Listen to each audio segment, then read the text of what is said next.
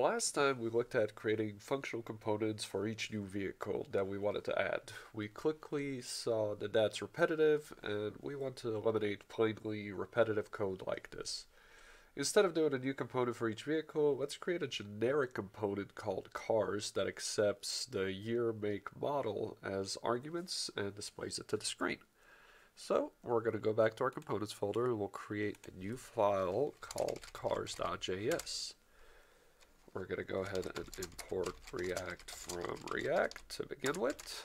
We'll create a new function called cars, and that function is going to return a React element, in this case just a div. Right here, for the placeholder, we're going to do year, make, model. All right, so we got part one down. We could go ahead and close these out.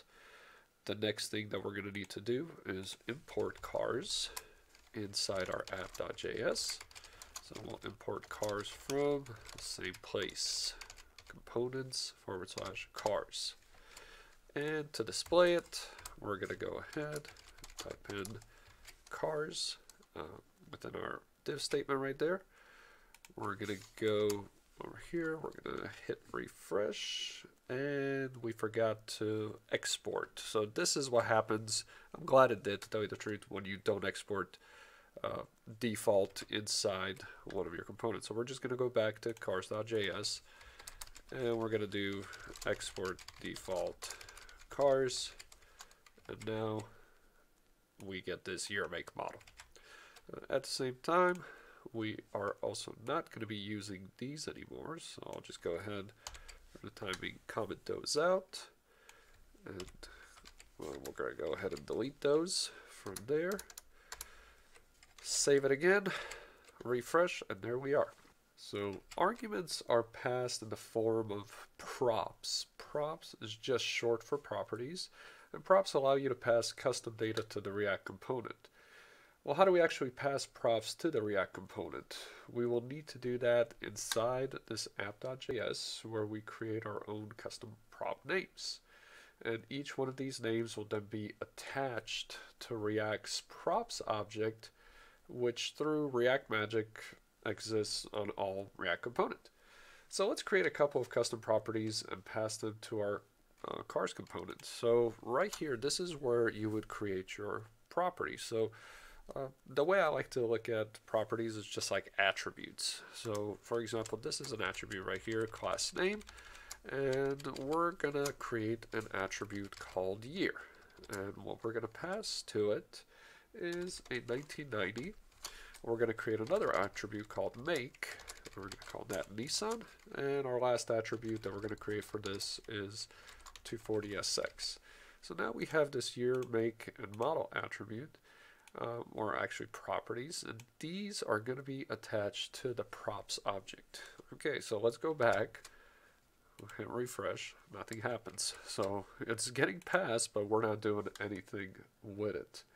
So the year, make, and model are now attached to the props object, and we can access them inside our cars component using the props object. All right, so let's go into cars, and in order to use props within a functional component, you're going to have to just type in props as a parameter, basically, in this functional component.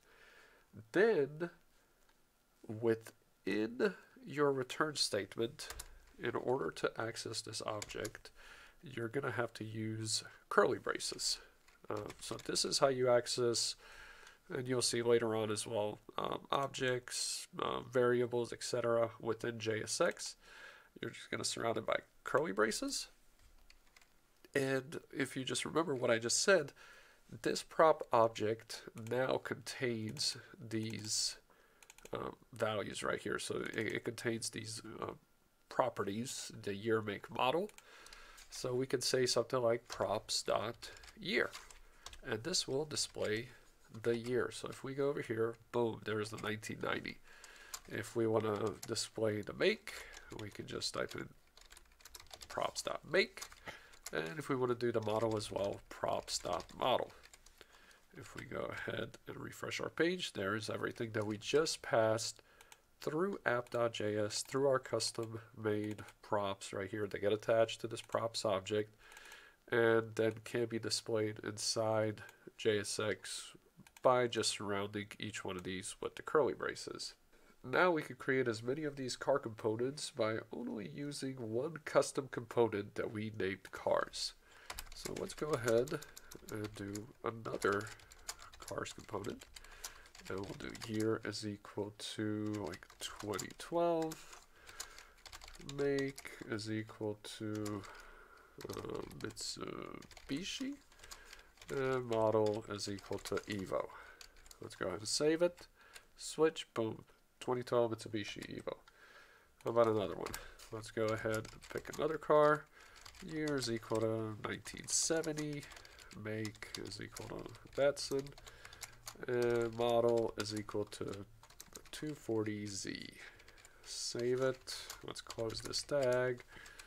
And there it is. So as you can see, we've taken creating a custom component for every single make to just creating one component and reusing that, which is basically what we want to do. So that is how you pass properties, we'll call them arguments for right now, to functional components.